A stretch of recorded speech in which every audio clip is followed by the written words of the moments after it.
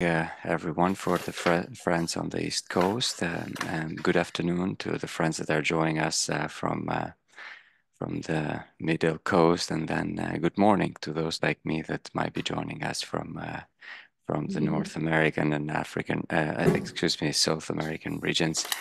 It gives me an honor to be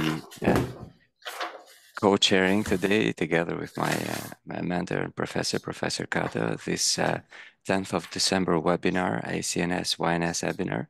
And it is a pleasure together to have this opportunity with my colleague Sharon Theophilus to invite for our talks.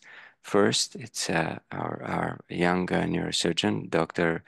Daniel Encarnacion Santos, who is currently a resident at the People Friendship University, RUDN, in Moscow and Russia.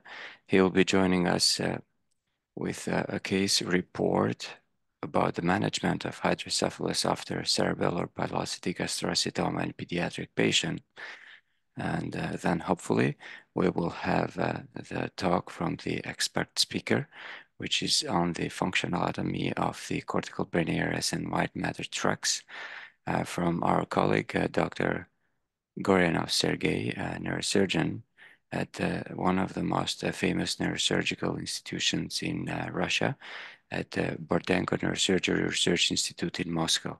So, Professor Kato, before we start the meeting, would you please join us with a few comments and welcoming notes?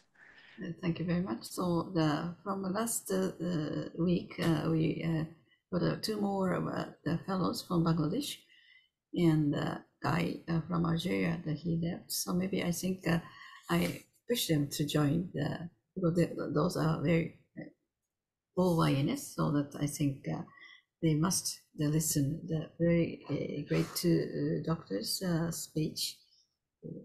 We are looking forward to their talk. Thank you very much.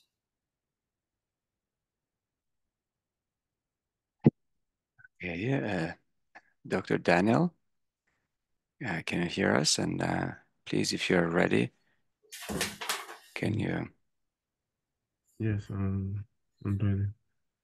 Good afternoon to you. You are now in Moscow? Moscow, yes. Well, thanks for joining us. So whenever you're ready, you have yourself the opportunity to share the slides on your end, and you take your time to start.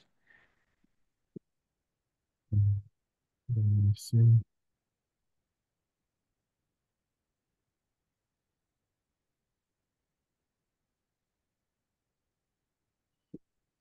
Can you see my screen? Not yet. Not yet.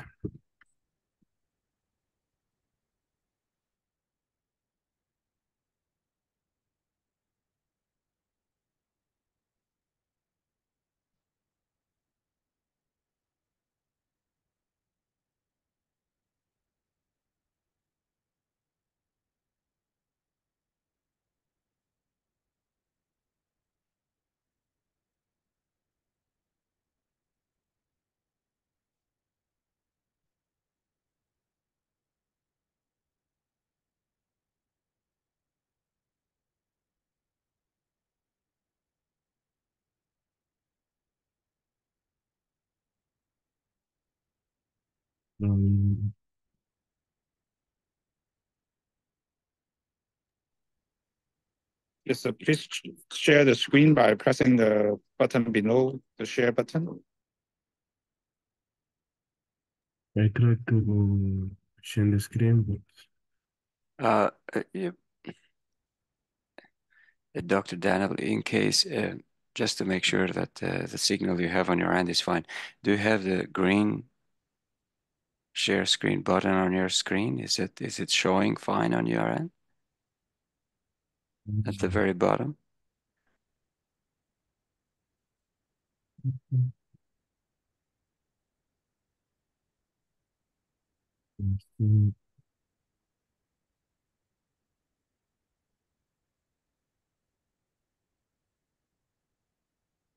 Can you help him, Ben, to share the screen?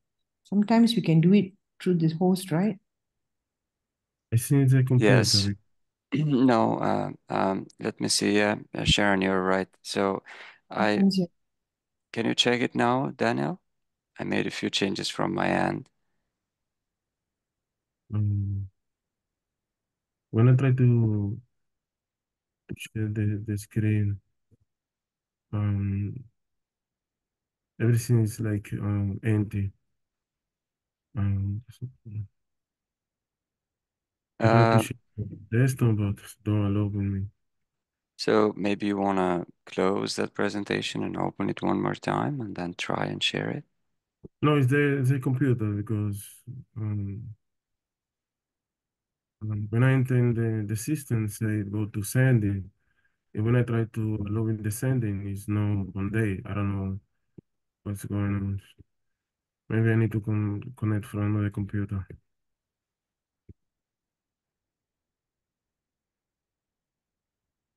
I see.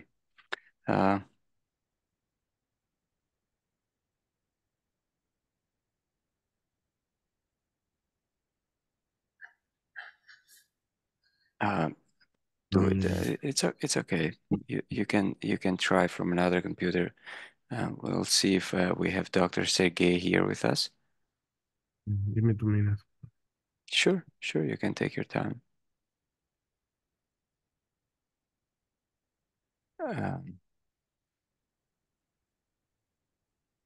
And unfortunately, I don't see Dr. Sergey here on the list.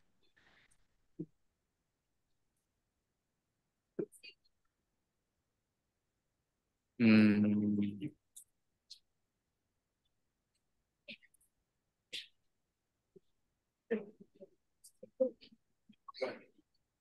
have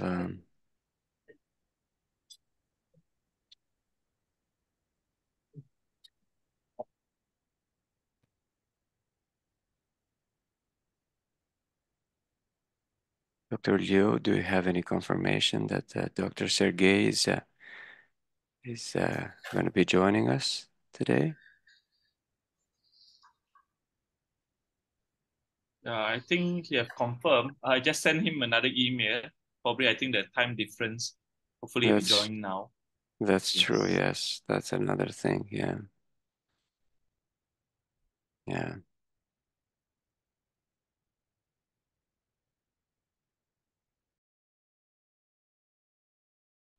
Dr. Daniel, now we can see your screen, and that looks fine.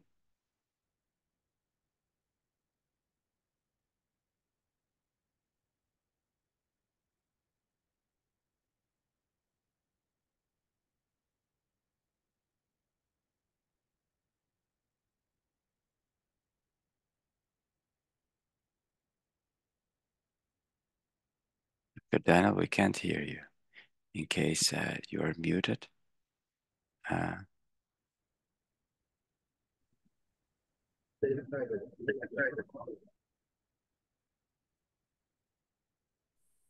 Hello? Dr. Daniel? Yes. Now we can hear you. I can see your screen, and that's perfect. Now, please take it away with your presentation. And once again, thank you for joining us today. Thank you. Hi everyone, my name is Encarnacion. I'm from Dominican Republic. And first of all, I want to thank to Professor Yokokato for the invitation and the opportunity to be here. It's a great honor. My topic is management of hydrocephalus as the pilocytic astrocytoma in pediatric patients, second report.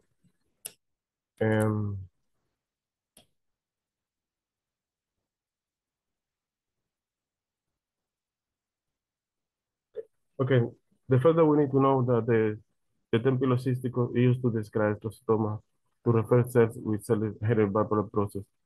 Today also know that pilocytic astrocytoma is slow growing and identified tumor, according to the classification of the World Health Organization. Pilocytic astrocytoma is grade 1 glioma with low cellularity and mitotic activity. Metastasis spread extremely weak and so infrequently undergo malignant transformation. Pilocytic astrocytoma can occur everywhere in the central nervous system. However, the the cerebellum is most affecting, 42%, supratentorial, 36%, visual power, hypothalamus and brainstem, 9%, and spinal cord, 2%. In children, the cerebellum is affecting 37%, y dos radios ocurren supratentorially. Pilocytic astrocytoma, just 1 to 5% all intracranial tumors, 1 to 7% or 1 to 7% all glial tumor, 70% all cerebral astrocytoma in children, and they are the primary brain tumor, and 50.4%.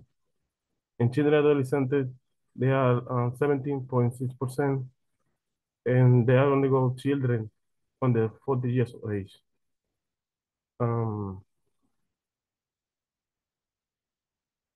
Let's go. Okay. In this report, we describe a case of a patient surgically treated for pilocytic astrocytoma with developmental complication of hydrocephalus, and went on the numerous interventions, management of hydrocephalus as the PL surgery. It's going to be discussed. Okay, we had 24 months of inpatient was referred to our clinic. According to the mother, at the elder month the operation was before, había on the tumor localized in the cerebellum. At the 2 months later, the pathological examination revealed to be pilocytic astrocytoma. Microsurgical removed the mass was performed using the intraoperatorial ICU and the Marasosgaya Hospital. Okay. After surgical excision, any paresthesia on the right side, concomitant difficulty in crowding remaining. After discharge, her condition worsening, and almost later she was diagnosed with hydrocephalus. And a ventricular peritoneation was implanted with anticiphone. The shunting removed more of the symptoms. However, vomiting, headache, and nausea occurred in the upper position. Almost later, the BP was removed, and endoscopic ventricular cystectomy was performed. There was a temporary improvement in the symptoms, followed by worsening. Okay. 2 weeks later, the BP was implanted, but the child not recovered from the symptoms. And the blood pressure was around 0. It's 2 days later. And lethargy and drowsiness improved. A week later, she was discharged with weakness, the facial mass on the left side, motor strength, the 3 to 5 on the right side. And 10 days later, after discharge, she was brought to the emergency department with lethargy of the weakness apathia.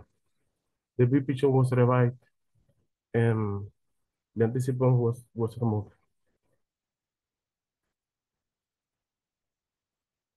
Okay, the patient was discharged 2 days later, only to reapply the emergency department for 4 days later with repetitive vomiting and headache.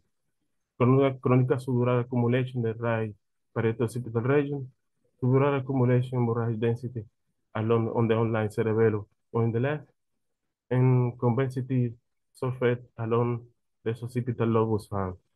And the diagnosis was over the drainage, and a BP was implanted.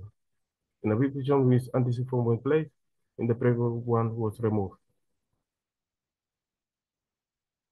Okay, we have here figure 1A and B, preparatory CT with contrast, ventricular dilatation with tumoral formation and the posterior cranial fossa with perivascular edema, and not the possible dilatation, the dislocation, the amygdala with transepending access flow, and C, el postoperatorio with sign of chronic subdural collection bifrontally. In figure 2, we had a preoperative MRI with contrast, and we had a perilational edema with phase on the full ventricle.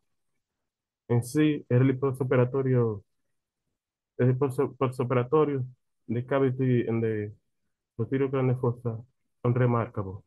It does not was sign of residual tumor tissue. And after shunting, total regression of the triventricular autotrophic hydrocephalus. Okay. The main that we need to know that hydrocephalus is the main complication associated with fecal intervention, for lesion of the posterior cranial fossa. And the incidence in the hydrocephalus as the posterior fossa tumor removes range from 10 to 40% of the pediatric population. And the risk factor for postoperatory hydrocephalus, young age under 2 years, medulloblastoma, and compression of the brainstem. Interestingly, the histopathology shows Astrocytoma p-value equal 0.003. It was a negative predictor of hydrocephalus. Adult population, there is high risk for postoperatory hydrocephalus, but we can, a possible pathophysiological explanation maybe a slow growing the tumor. A slow growing tumor can lead to development of chronic hydrocephalus, decrease in parenchyma compliance, can lead to rigidity of the ventricular walls. Okay, we have the CCPIA, Canadian Preoperative Hydrocephalus Prediction Rule, which for pediatric patients who has tumoral formation in the posterior fossa, and we had possible hydrocephalus. 5 components: young age, less than 2 years, presence of papilledema, hydrocephalus, and preparative imaging. Presumptive tumor diagnosed medulloblastoma, ependymoma, brainstem glioma, y cerebral metastasis. And main score system range from 0 to 10 points. More higher score, more correlated to react to development persistent hydrocephalus.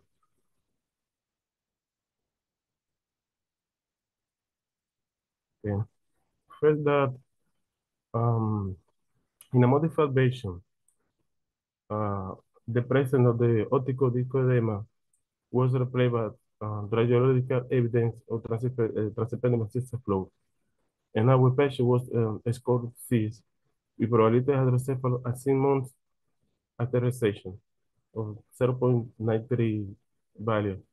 And preoperative reanalysis should be treated with calcium in this kind of patients. Another study showed like ventricular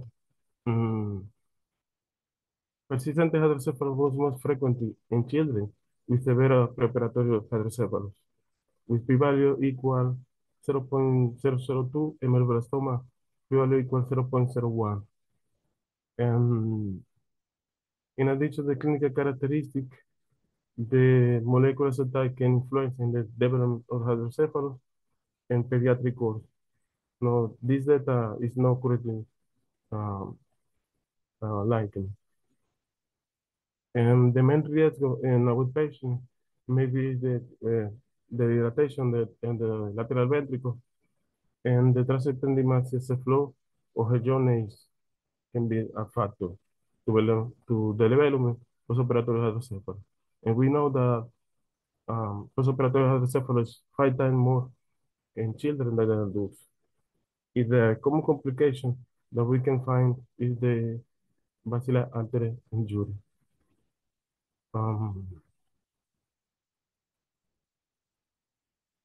In conclusion, this study concludes that early failures are attributed to intraoperatorial technical difficulties, such as subventricular sign chain, CNS position the subventricular floor, and left failure was attributed to closing the stomach or system scarring. Take a home messenger. The consultability approach is employed to the patient neurological status, and the site should be closely monitored ventricular sign. Pediatric patient negative affected with repetitive surgery and physical and mentally, not wanting to avoid additional intervention preparatory planning, or available to be option discussed with the family.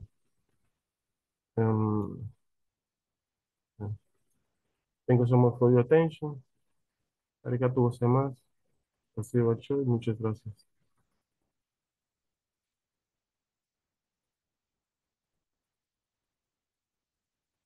Santos.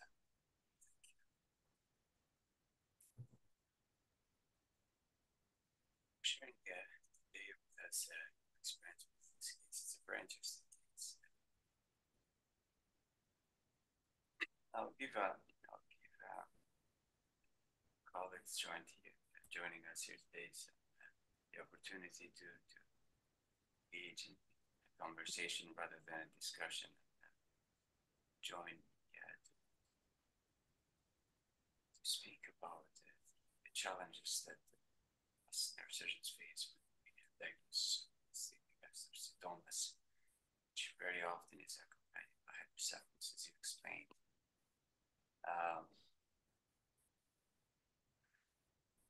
Hold on to the questions for now. Anyone joining us today would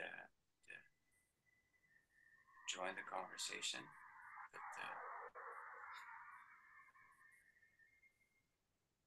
So Daniel, thank you very much for a wonderful talk.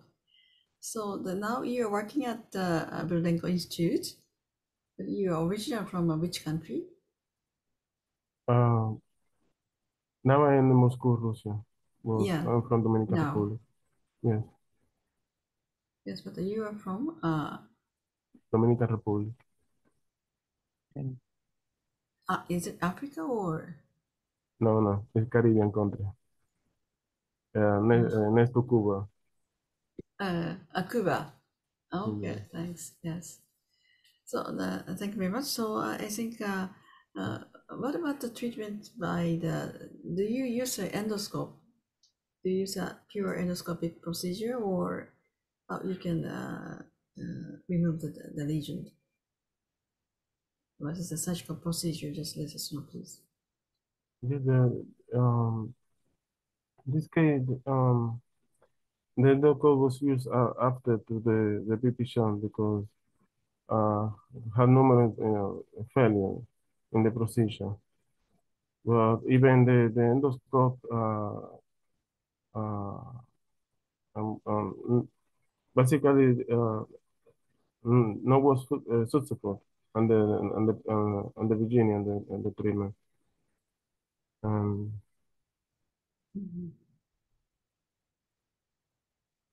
Okay. Yes, please go ahead. Dr. Daniel, we have one of our colleagues that joined us, wanted to ask a question. Now, I'll give them a moment. It's Dr. Teo Than Hong. I hope Dr. Teo would be able to ask that question from their end, but just a moment, please. I have that in the chat box and I can then ask the question, but I hope Dr. Teo will ask the question first.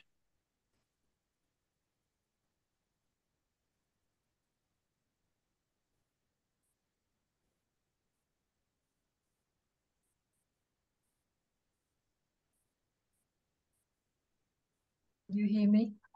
Yes. Okay, so I want to ask Dr. Daniel that did the patient in short a patient before or after the tumor recession? And the second question is about the reason for the first time the patient had vision removal and had the ETV. Thank you. The patient had the vision after removal on the pilocytic because the hydrocephalus was present like postoperative. But that's the reason that the endoscopy, the triple cystectomy was performed after. But in this case, with the revision was repetitive, the failure.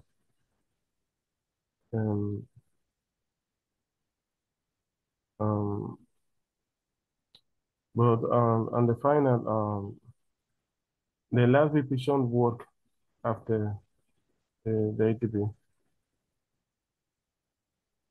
And the patient was, after all the the case, and the final the patient was recovering successfully.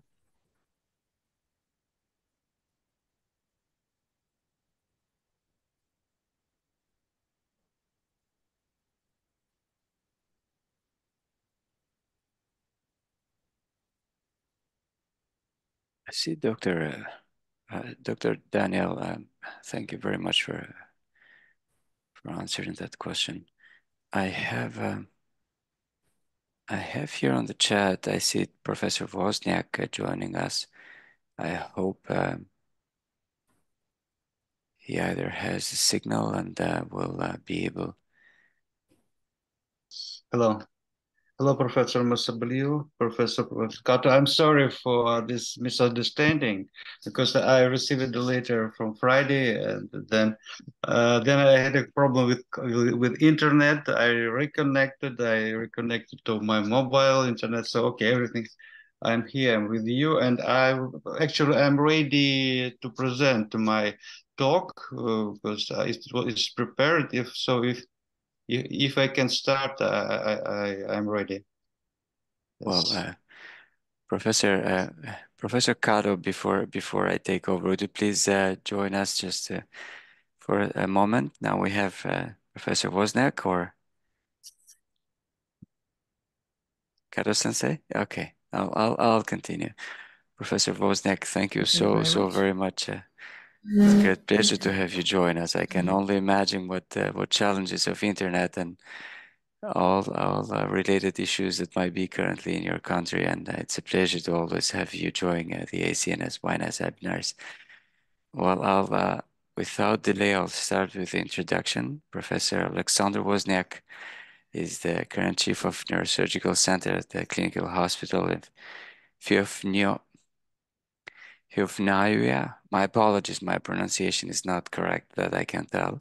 He is the president of Ukrainian Association of Neurosurgeons and associate professor of Department of Neurosurgery at the Shupik National Healthcare University, and is joining us today from Ukraine.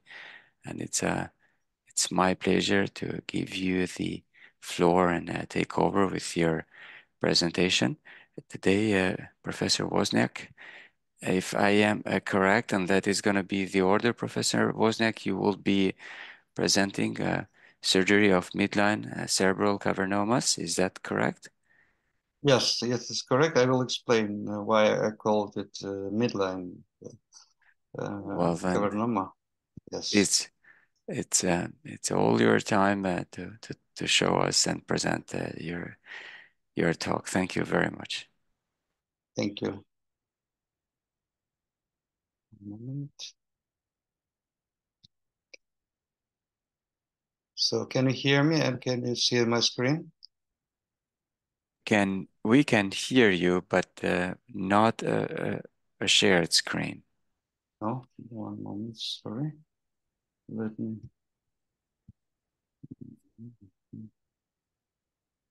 Okay. This one. Sure. Yes, now we can see your screen. Good. Yes, that's perfect. Yes. A moment.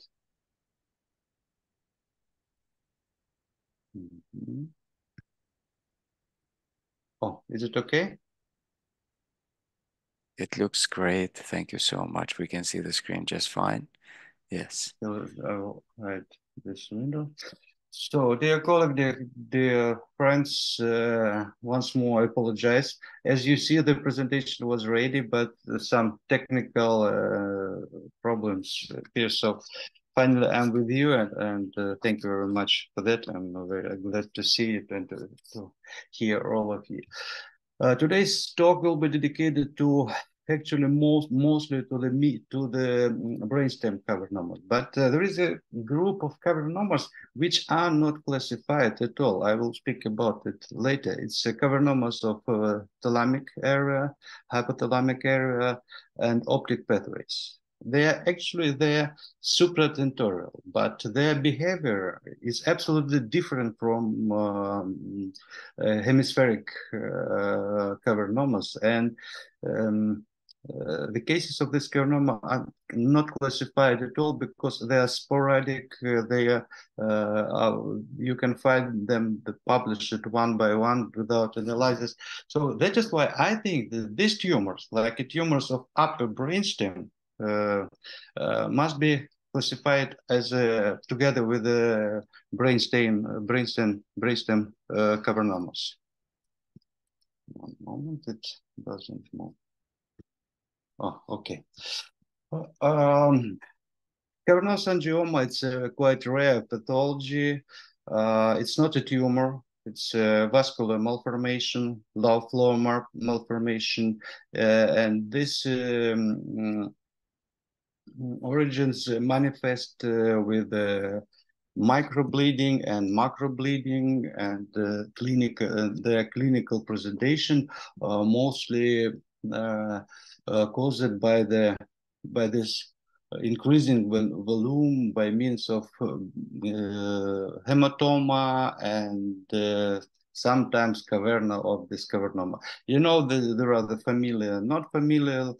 The reason of their origin is unclear. From one side, there is, of course, there is a genetic predisposal, and from the other side, the local venous drain also plays a role in formation of these cavernomas, because usually in majority of cases we can find the venous malformation of brain aside of the cavernoma, and also, when we remove the cavernoma, sometimes the new formation of cavernoma is possible near this venous anomaly.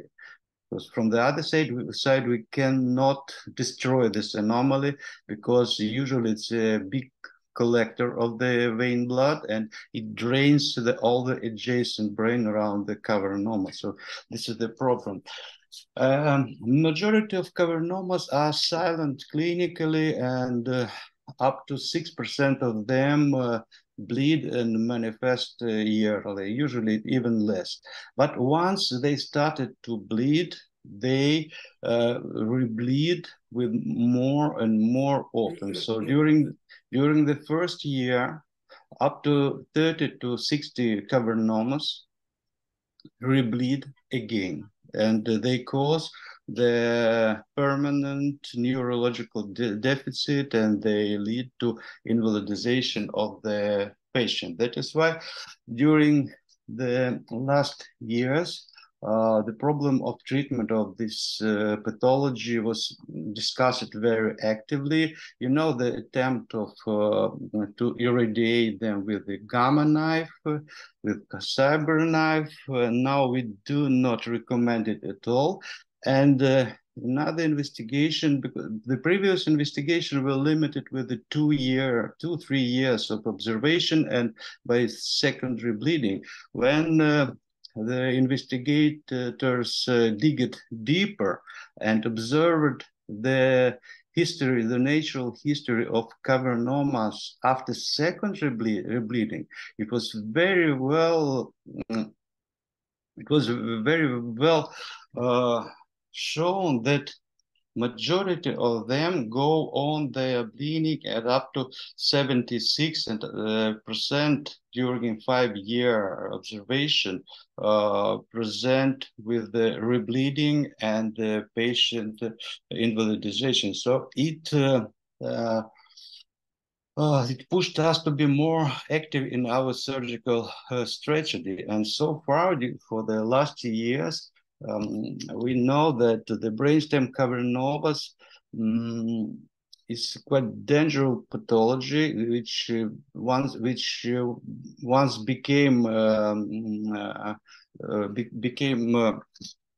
manifested. They progress, and they lead to the patient deterioration with the time. From other side, it's well proved that natural history of cavernoma is much better than history of irradiated cavernoma. And so far, and for now, the radiosurgery for this pathology is absolutely contraindicated. It's well shown statistically. And it's been shown that during an untreated 5-year follow-up after second hemorrhage, a significantly increased risk of hemorrhage was found compared with the known risk of first and second hemorrhage. Everything, all this accumulated information led to progression to development of recommendation in management of this pathology. One of the first recommendation was a SAMI publication. Principle of this classification was not cancelled, the same. So we take into account the first bleeding and secondary bleeding and patient location of the cavernoma and patient condition. Then there was another attempt to propose algorithm by Professor Bertalanti. It worked. This one have been working for a long time, and finally in 2022 the so-called consensus of the leaders in this pathology analyzed all the data they have, and they proposed the new classification which separates the three group of patients. The group patient which must be operated on strictly, and the second group which do not require any surgery, and the third group such like a gray zone in this classification, which are not classified, which has no strict recommendation. And to this group belong the patient with mild deficit, with easy access to the tumor, with the mild deterioration, also with easy access, with difficult access and progressive deficit. So it's a big group which are sent to the decision of this treatment, are sent to the doctor. He must be based on his decision, on his experience. So, and now let me share with you our experience of my department for during last more than 10 years. And I will focus on indication for surgery, timing on surgery, approach, techniques of surgery, and results of our surgery. I want to repeat what I told you before, that usually we classify the brainstem cavernomas from all the brainstem, and do not classify the cavernomas of upper brainstem or cavernomas of the hypothalamic area, chiasm, and thalamic area. Actually, the blood supply of this area is almost similar to the blood supply of the brainstem. It's absolutely different from the structure of the hemispheres of the brain. That is why I'd propose, I never met it in literature, but I'd propose to classify the cavernomas of hypothalamic area and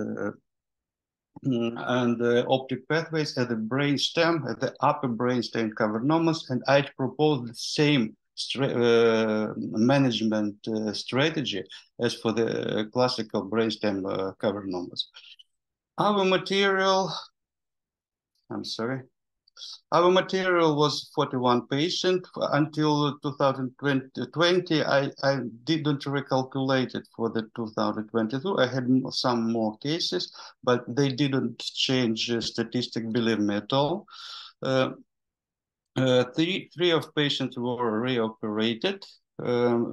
As you can see, the wide spectrum of surgical approaches was used for removing of this tumor. 5 cases, patient we had in 5 cases. Sorry, in 5 cases we had a recurrence or maybe de novo formation, because at least in 2 of these cases the cavernoma was removed completely, and I saw it.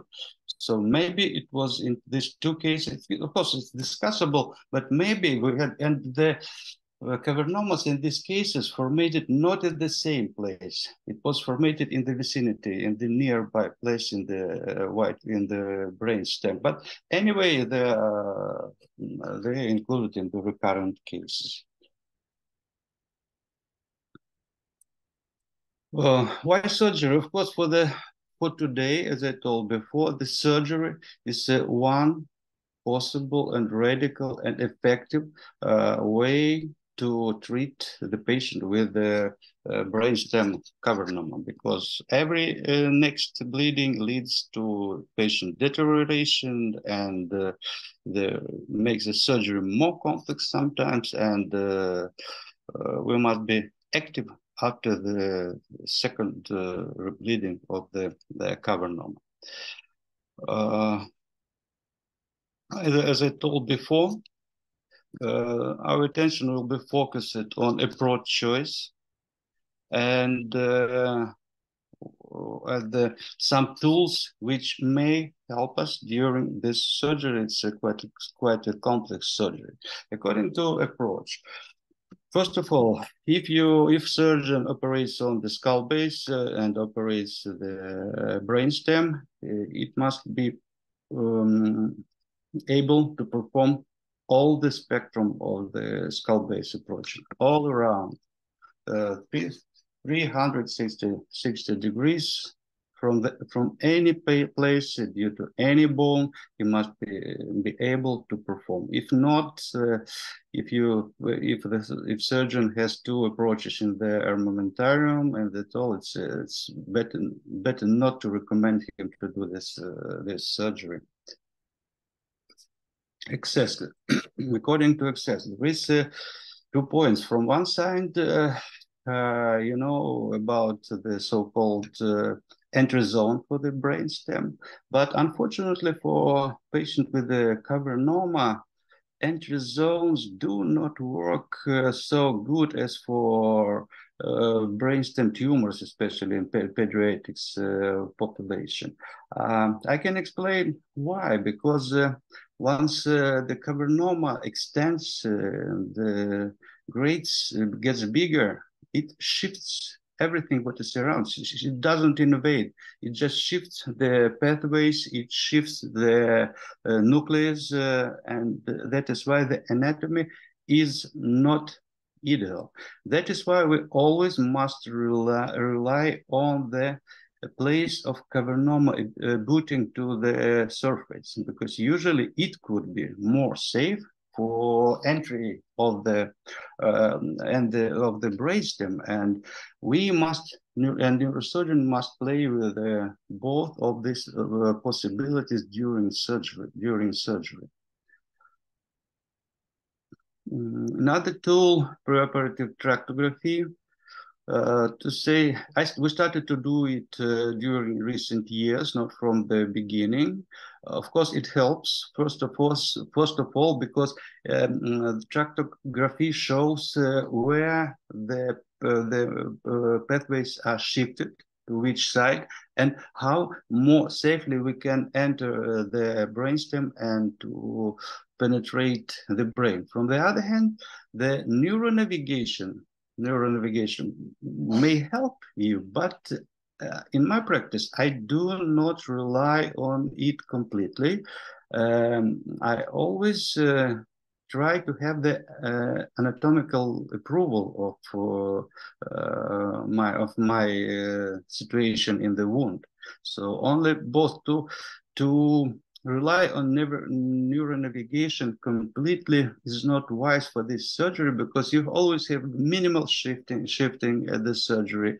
You use the MRI often, which is not so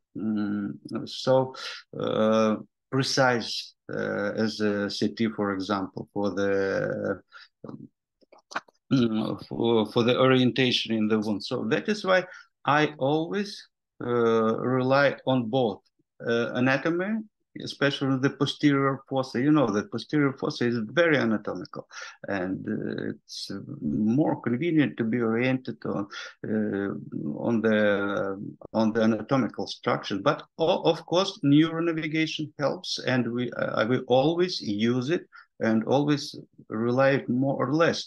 I had the case of not cavernoma, but with the multiple hemangioblastoma, Hippel-Lindau, and I removed 6 hemangioblastomas from the posterior fossa during one procedure. If I had no neuronavigation, I understand that it was impossible to do that. That's really this tool helps, but always with some critics. Intraoperative neuromonitoring. So it's a tool we cannot, I think that so by now we cannot do this surgery of the brainstem without neuromonitoring at all. If you didn't read this article by Professor Bertalanffy, I recommend it highly. What he showed, what the main idea of this article, that the nuclei in the rhomboid fossa allocated is very individual. There is no strict anatomical location of the cranial nerves nucleus, and that is why they must be adjusted by neurophysiology in every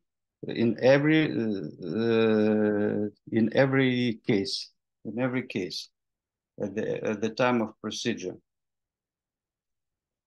According to surgery, when we plan our surgery, when we perform the surgery, first of all, we are looking for the short way to the lesion.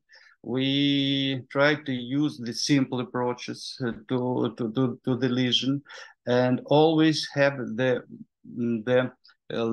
place of the brainstem, which is mostly abutted to the surface.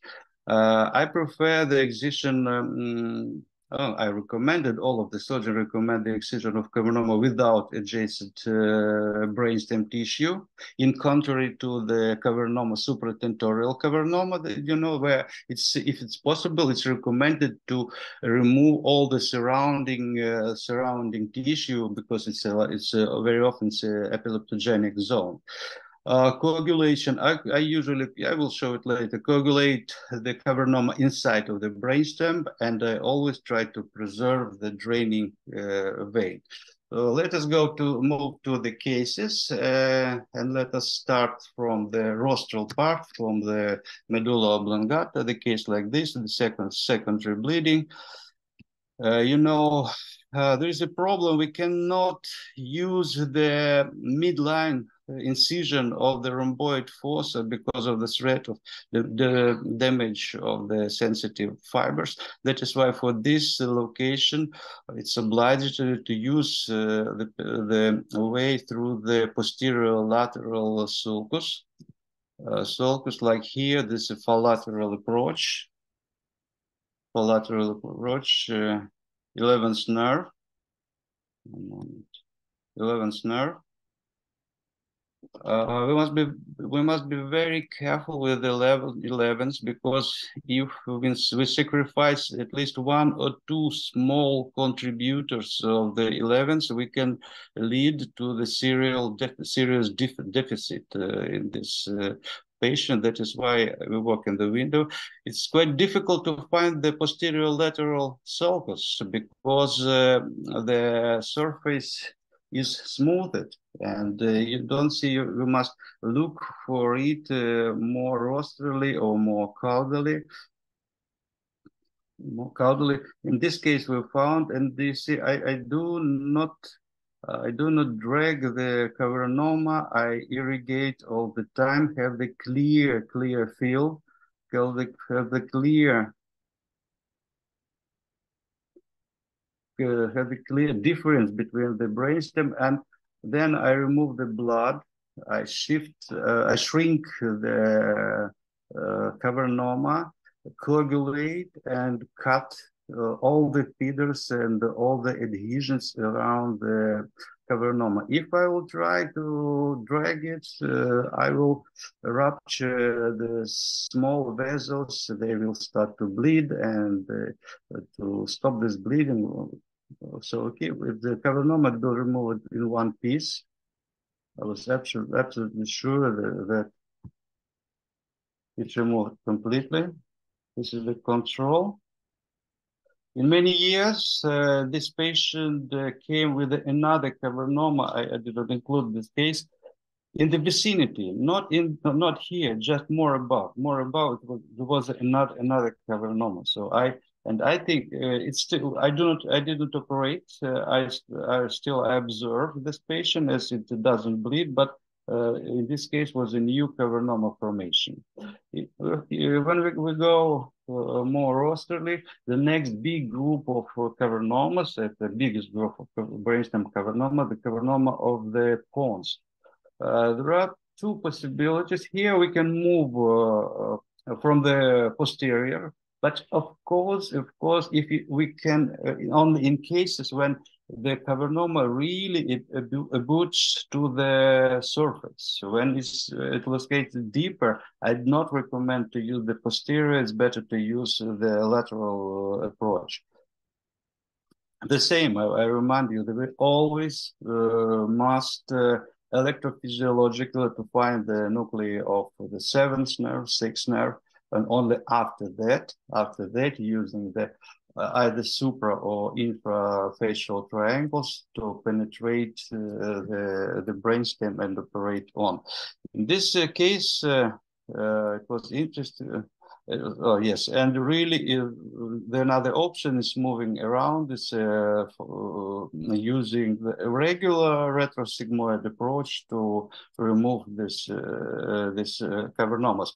In this case, this patient had a first bleeding, clinically first bleeding, and I decided to wait. But in 1 week, he rebleed. So we operated him in the emergency. It was, I think, it was maybe my first case.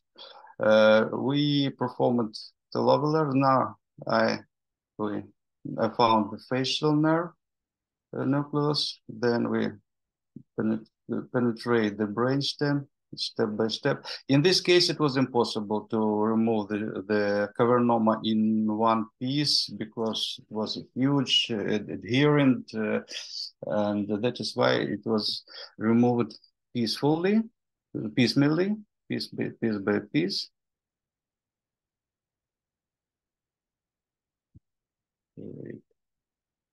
What is very important is irrigating and the clear field. All the time, surgeon must do absolutely under the visual control and avoid completely any blind manipulations. This is the patient. You can see the residual hemosiderin around there. He had a bilateral 6th nerve palsy for about 3 months. Then he recovered completely. Now he's without deficits. So I observed him for more than 10 years, and I'm happy about this case. Moving on, the pontine cavernoma, second bleeding. You can see that there is no way to use the posterior approach, but it's absolutely wise to use the lateral approach. Suboccipital retrosigmoid approach was used with a good result with this post-op CT. I lost this patient from the further observation, but if something was wrong, I think he'd come to me. The most difficult for me, I think it's most difficult the midbrain cavernoma, especially the ventral part of the brainstem. Of course, it's there is no choice for cavernoma like this except the Transilvian approach. To say that I was happy about this approach, I cannot. Of course, I removed it, but it was very difficult. There were many perforators around. It was the quite deep wound, operative wound, and this cavernoma was removed almost completely, but I wasn't sure that I removed it completely. I think maybe I removed the part, but for a long years, he comes to me for controls, and nothing grows, and he's stable. He's absolutely stable clinically.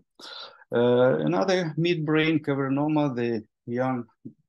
It was child at that time. She was child. Patient with multiple cavernomas. In this case, I decided to use the Kawase approach. Maybe this time I'd use the subtemporal, suboccipital subtemporal. But at that time, you can see this intraoperative photo. I cut the tentorium, and the cavernoma was removed completely. Unfortunately, we had the regrowth of the cavernoma. She was reoperated once again. Now she's stable. Everything is fine. And the third option for the midbrain cavernoma, for cavernomas of the quadrigeminal plate, of course, it's a subtentorial approach like this. You can see I move under the tentorium. Here is the tentorium. It's a internal cerebral vein.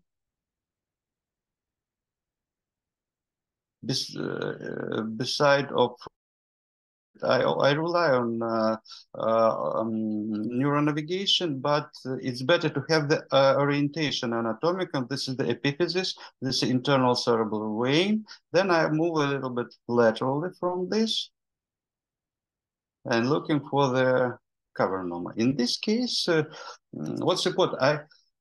I shifted all the vasels, even the smallest vessel from the surface of the quadrigeminal plate, not to sacrifice anything. It took time.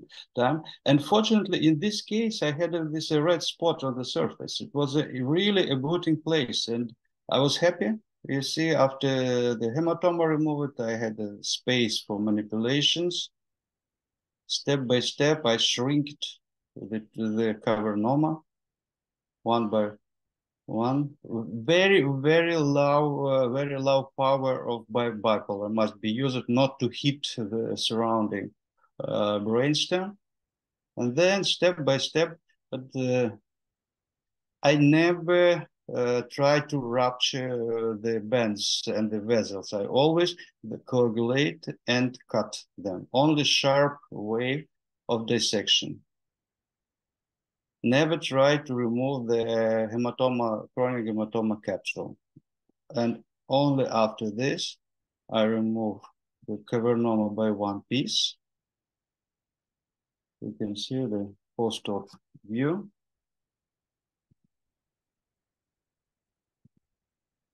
This is MRI in 3 months. It's no new deficit. Patient is good condition.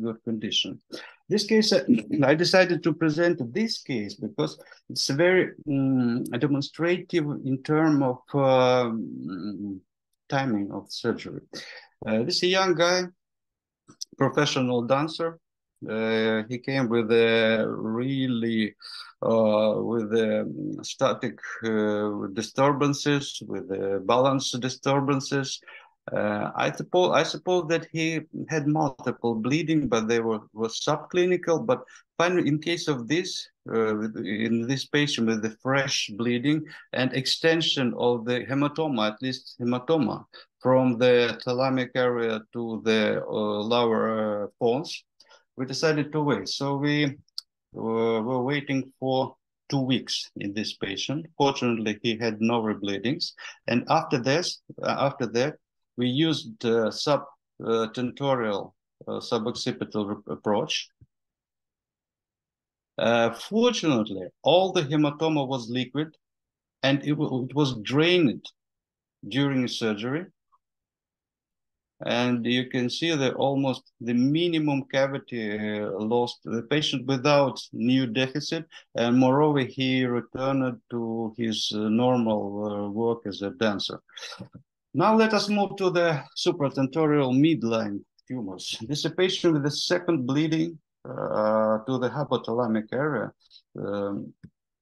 And he was operated, it's very short video, he was operated. This cavernoma inside through the transcallosal and through the foramen of Monroe at the bottom of the third ventricle. Very short video. It was removed completely without any recurrence, but unfortunately, patient suffers from obesity after surgery. That's a problem. Actually, it's a problem of majority of patients which were operated on the hypothalamic area. But concerning the cavernoma, he's absolutely safe, and cavernoma is removed completely. And one moment. This is a control.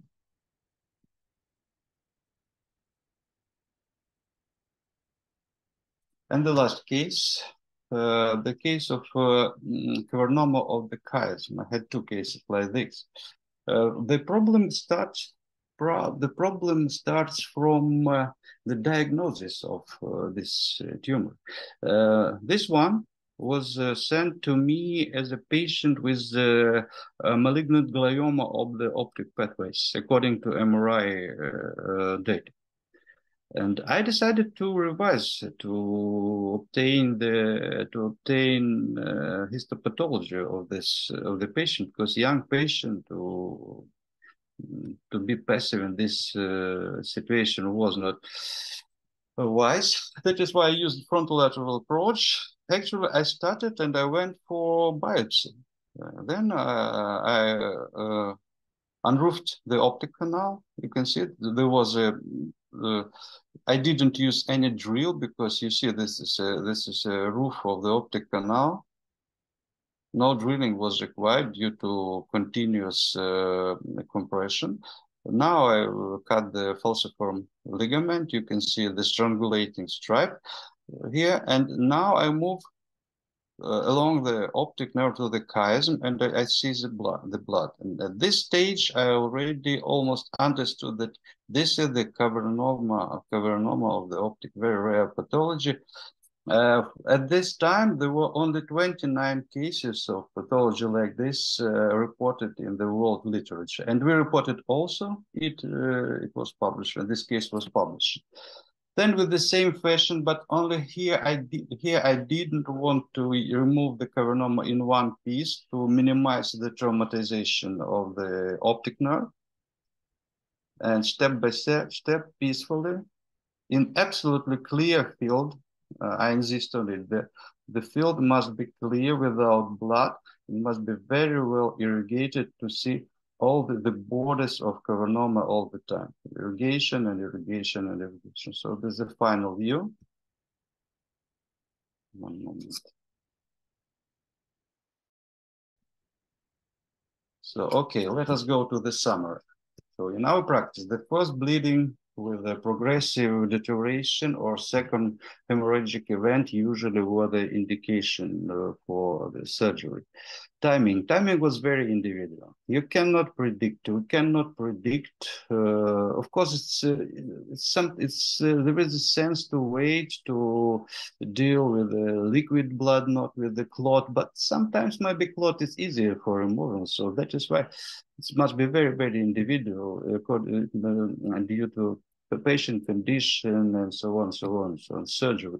We use the big spectrum of approaches. We didn't use the extra complex approaches. We tried to have the shortest way to the cavernoma and always have in the middle the place of cavernoma abutting to the surface.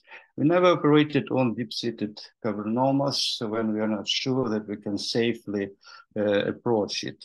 In surgical technique, as I told you, irrigation is crucial for the surgery.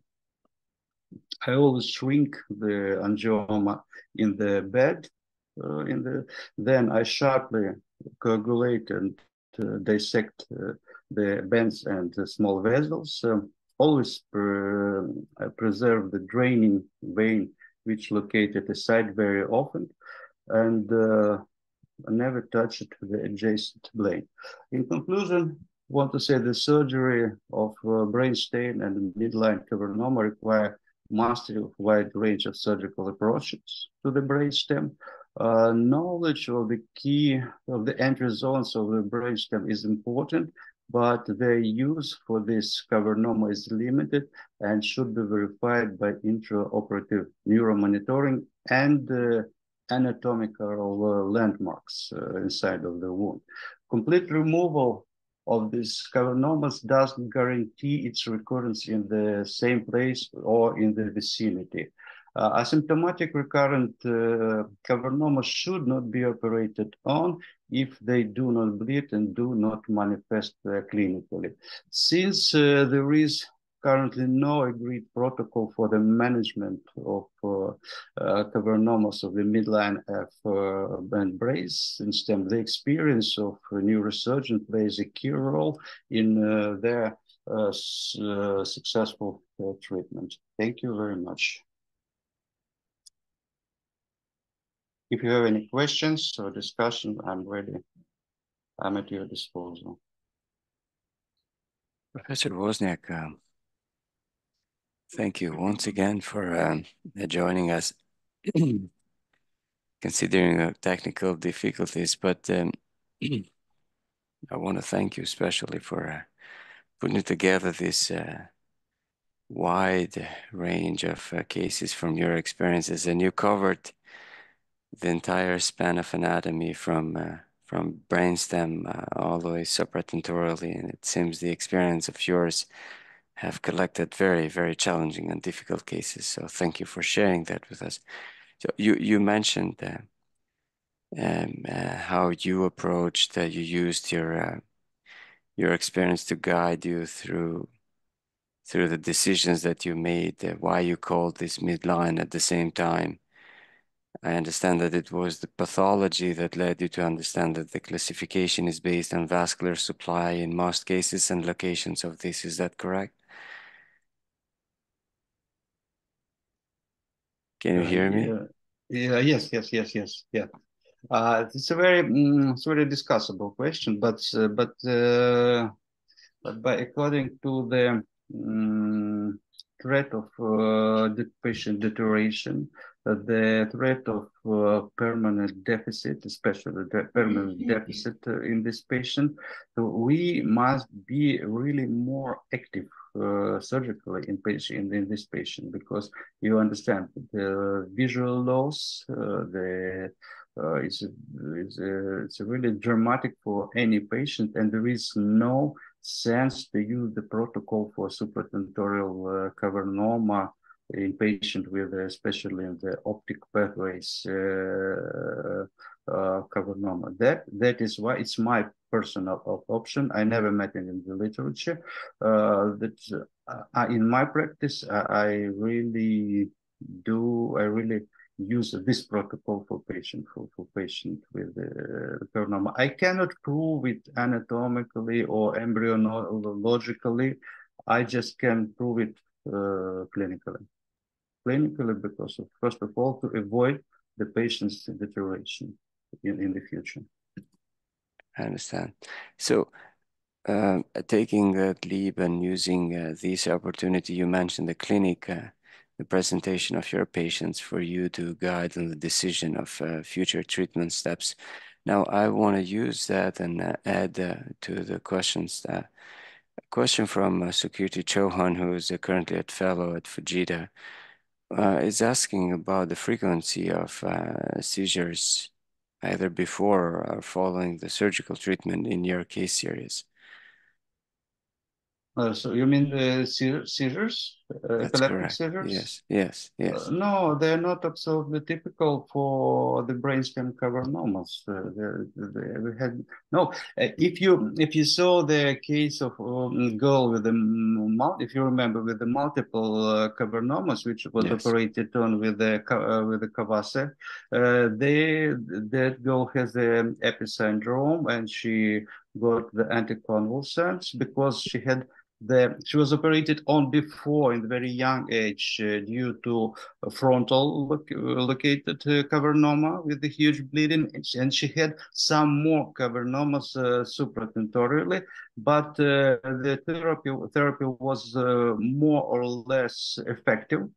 It was a pediatric. It was a pediatric case, and she was observed by the pediatric neurologist and neurosurgeons. But I operated her, so that was the only one case with the seizures from this area. All others had no, because it's not typical for brainstem cavernomas at all.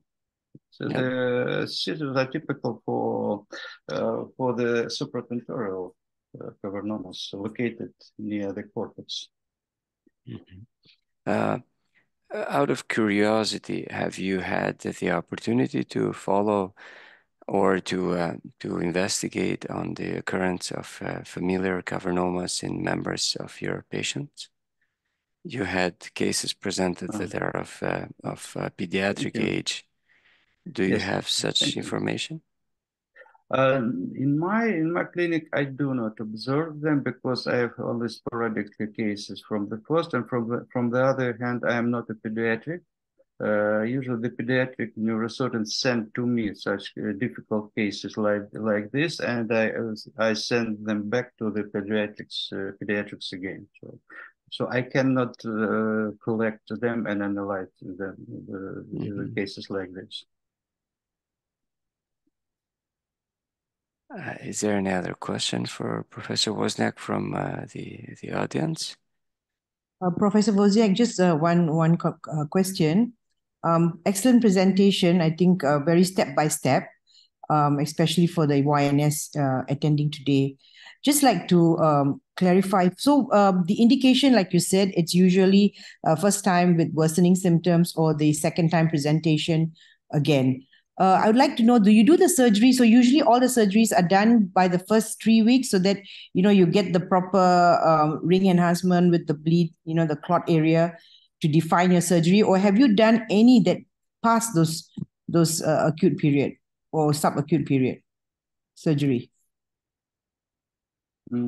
I don't understand it clearly. Excuse me. So you mean that the acute period is it means 3 weeks, and the patient doesn't deteriorate during this period? I do not operate. Yes. So this is the key. You operated any patients after those periods, like later, maybe 3 months later or 6 months later? Have you had any experience there? No, I told you that I am oriented completely on the clinical presentation, clinical manifestation. If the patient doesn't deteriorate, I do not operate him. I observe, and the time after 2-3 weeks and months doesn't matter.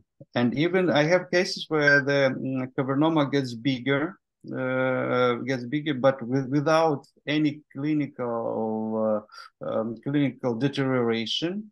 I still observe the patient like this. And if you will observe them further, you will see that the blood will disappear, and the hematoma will shrink with time. So hematoma, it's a natural life of cavernoma. No one knows the reason of their formation, but one of the hypotheses says that the reason is the microthrombosis of small veins. And due to this microthrombosis, the vein becomes to extend, and finally the very thin wall ruptures, and we have a bleeding because of this. And one of recommendations, so the latest recommendation is the consuming of a small dose of aspirin. for patient with cavernoma. It's not proven yet, but this recommendation disappeared, and some investigators says that it leads to decrease the number of bleeding from cavernoma. So maybe in the future we will have more proven results. We will come to recommendation, because it looks wise to really to prevent the small microthrombosis in the cavernoma. Maybe. Thank you, Professor. You're welcome. So Oleksandr, thank you very much for a great lecture, as always. Yeah. I can hear. So just I would ask, because you said the radiosurgery for the cavernoma is a contraindication, you said. So what's the difference? Because for the so many, the YNS is listening in your lecture. So what's the difference of the pathology? Why the radiosurgery does not work for the cavernoma? Thank you. Thank you, Professor Kat. It was a discussable question, but I rely on the objective literature data.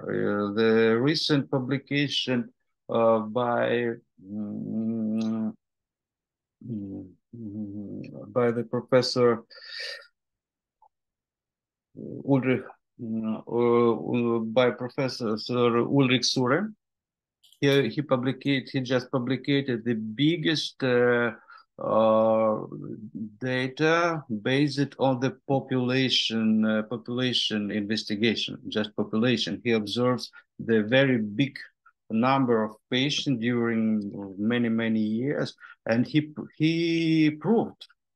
statistically proved that there is no sense to irradiate cavernomas, because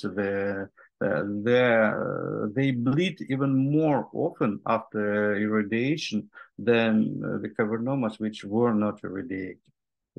It's proven. I based it on his publications, and I had a discussion with him personally, not once, about this, and he proved me to do that. From the other hand, I operated the irradiated cavernomas. I can say that they're technically more difficult than non-irradiated, especially in my experience, not a big experience. There are no so. They're not more scary, so he's adherent to so on. So because in Japan we have several the big center of the gamma knife, so they try to do the try for the cavernoma even. So maybe some histopathological target is a bit different from AVM. I agree with you, but I read the Japanese reports, and sometimes they are very different. Sometimes I even was surprised. So there are one showed good results, one center, another center so not so good results. That is why we must be a bit to accept all this information critically.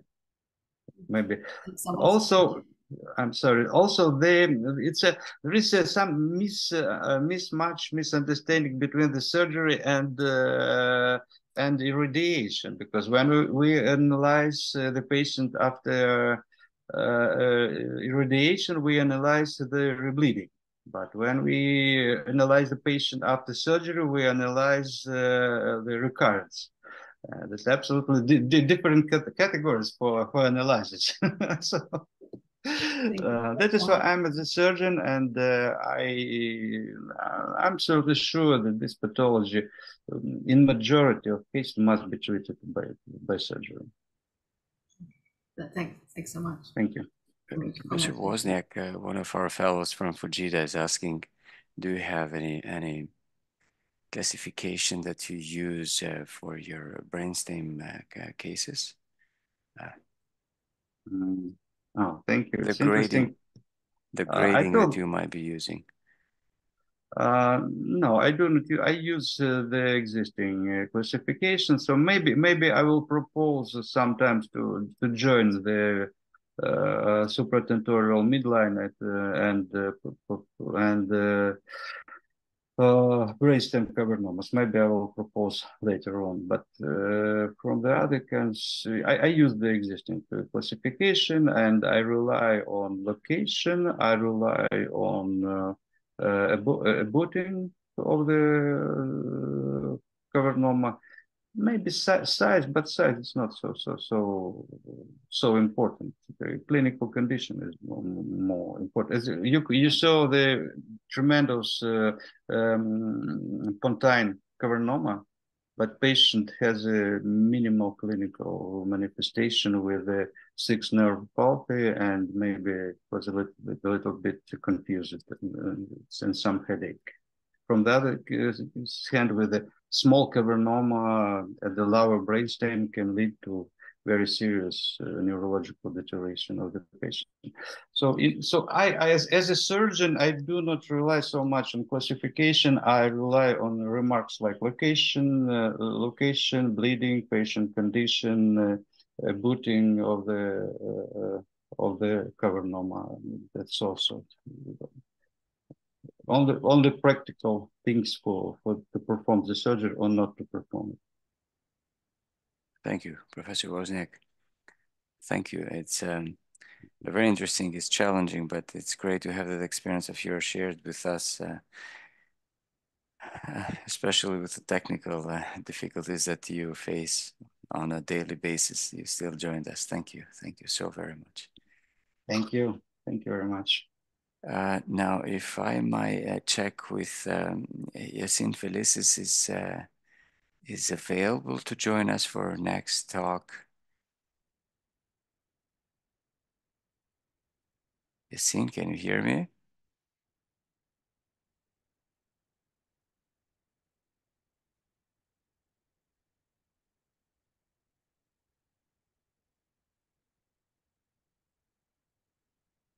Area, who is looking for? Excuse me, I can't hear you, Professor. Who is you are looking for? Yasin Felicis is about, yes. Yasin, sorry, but because he is now in Asahikawa in Hokkaido, and the internet situation is not so nice, so maybe next time, he said. Maybe next time. Well, then we have come to the end of our talk for today. We had a different order of start and finish, but it went just fine. I guess we should stay with that order. We start with a young neurosurgeon, and then we close with a senior, as is in the case of Professor Voznyak. So thank you to all attendees for joining us, and the presenters especially, Dr. Encarnacion Santos for joining us from Moscow, and then Professor Voznyak to having the capstone talk for us today. Before I conclude, Professor Kato, would you please join us to... Dr. Fawad from Afghanistan, he raised a hand. Yes, now I see you. My apologies, I missed that. Professor Fawad Pirzad, so great to have you joining us from Afghanistan. Okay. Thank you very much. Just I would like to say salam, konnichiwa. Thank you, Professor Voznyak. It's very excellent presentation, and I would like to say congratulations for your achievement. We are proud of you. Thank you very much. Arigato gozaimasu. Thank you. Thank you very much. Thank you so much. Okay.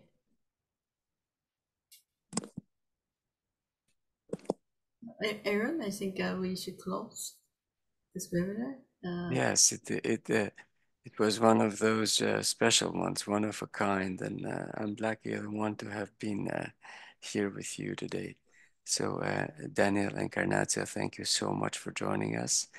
Professor Voznyak, in time of difficulties, we thank you for joining us. It's always a pleasure to have you as a speaker, as a co-chair, as a panelist. You've always been a great help to the community of the Asian Congress and beyond. Professor Kato, I think I would be happy for you to join and give me the honor instead for you to do the final remarks of closing.